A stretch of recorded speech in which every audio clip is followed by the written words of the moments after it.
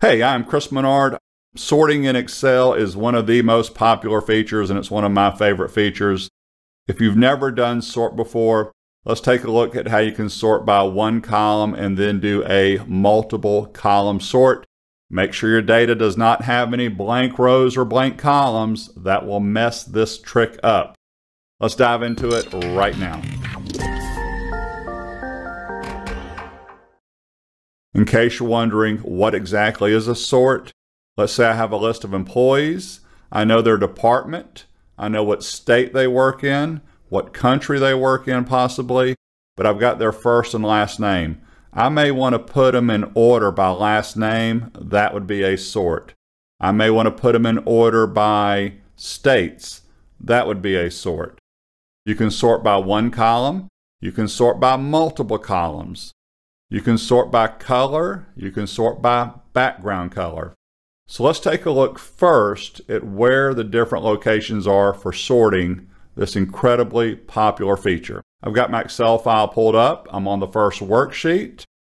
On the Home tab, we have Sort and Filter in the Editing group. I'm just going to click on it but not select any, just to show you where it's located. You can also find Sort and Filter on the Data tab. This is one of my favorite places to go. Not only do we have Sort and Filter, we've actually got its own group. That is a group called Sort and Filter, and it has additional commands in it. We can also sort by just doing a simple right click by whatever column we want us to sort by. Let's start off by doing this one.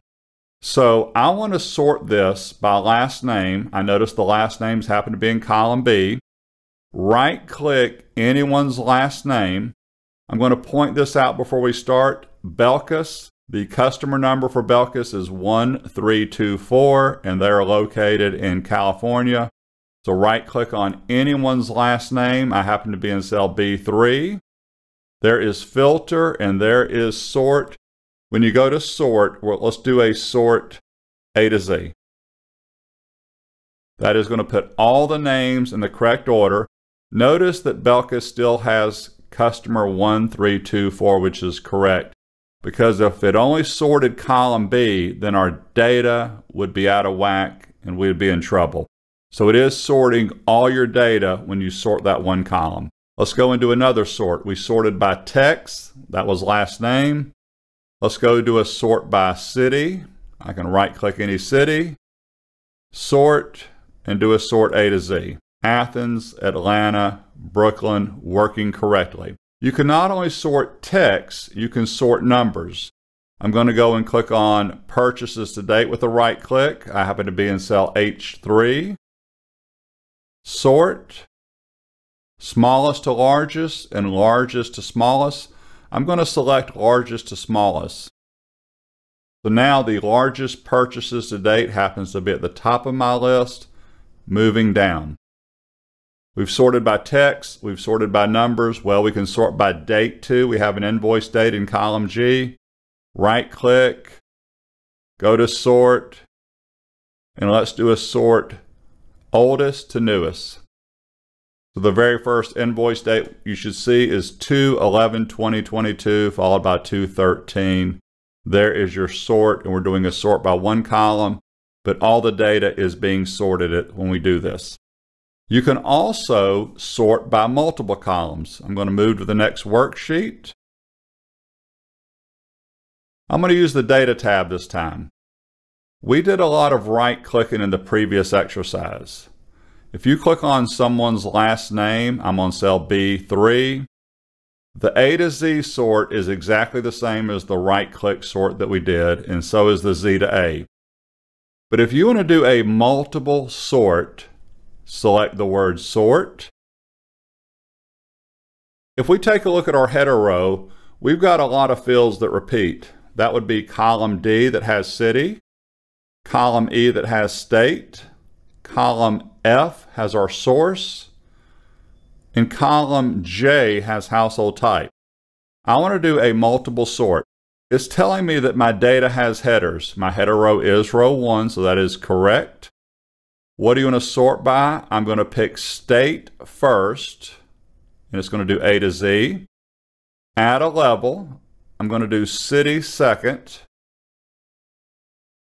Still A to Z, add a level. I'm going to do source as my third option, leaving it as A to Z. And the fourth option is going to be household type.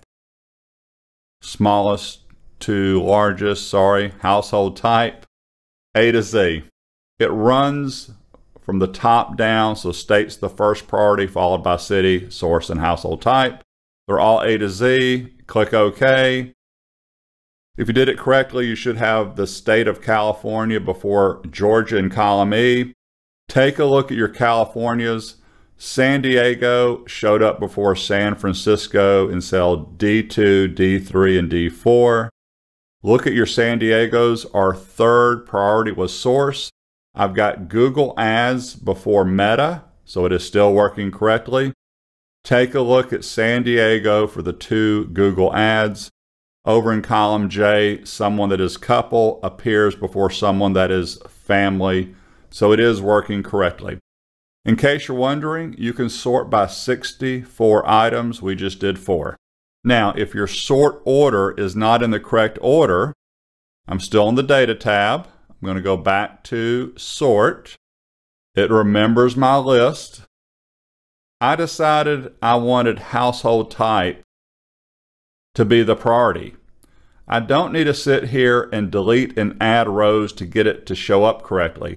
I can select household type, and I have a blue arrow pointing up. Yours may be in a different color.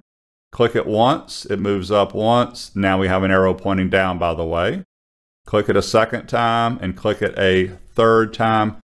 Household type is now the #1 priority, followed by state, city, and source. Click OK, and sure enough, over in column J, we have couple before family before single. But if you take a look at the couple, again, California before Georgia, San Diego before San Francisco. It is working correctly. I hope you enjoyed that video. Feel free to subscribe and ring the bell. Have a wonderful day. Thank you.